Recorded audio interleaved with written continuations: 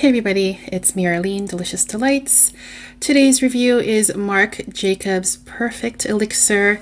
This is the newest fragrance release from the house and a flanker of Perfect. And so the notes in the top are honey, plum, and rhubarb.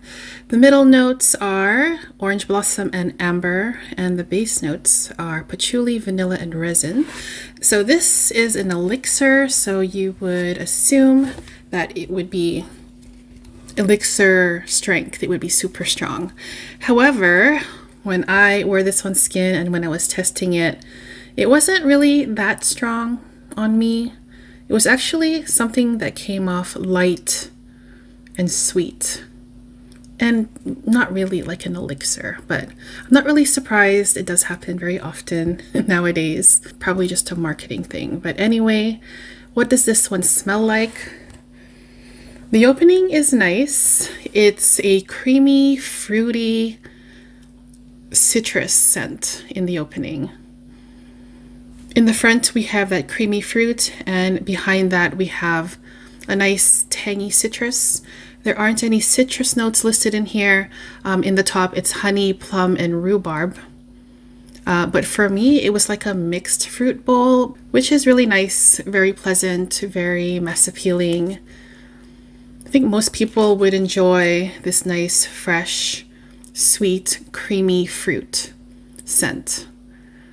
Also, right away, I smell something that reminds me of the original Perfect.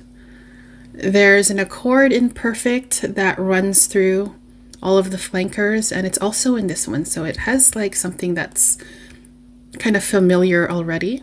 There's some sweetness in here, but I don't find it to be overly sweet or overwhelming. It's a very nice, soft, creamy, fruity, milky scent. There aren't any milky notes in here though, but that's what I smelled on skin when I wore it. So in the dry down, the florals are more prominent.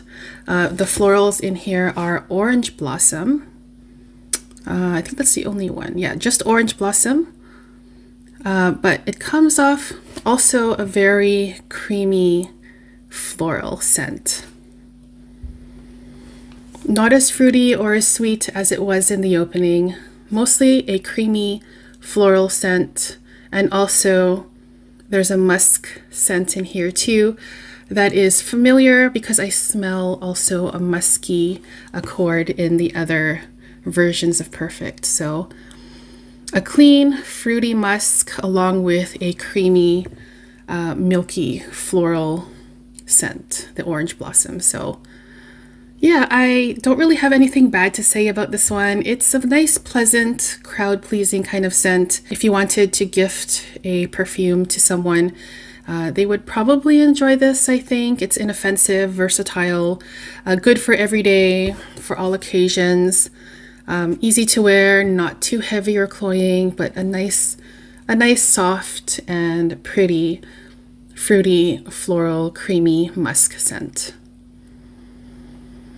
And again, it's Perfect Elixir, but on me, it just wasn't that strong at all. It was a skin scent after not too long, but it did last quite some hours. But yeah, I think it's all right. It's nice. Yeah, I think it's nice. But probably not something I would wear for myself. I would reach for other scents in my collection before this one. I don't even think I own any more MARC Jacobs scents. I used to own one of the Daisy flankers and also Decadence, which was discontinued now, unfortunately. And also the Oh So Decadent I really like, which was also discontinued. Anyways, back to this Perfect Elixir. It's decent. The bottle is super cute as well. Wearable and pleasant.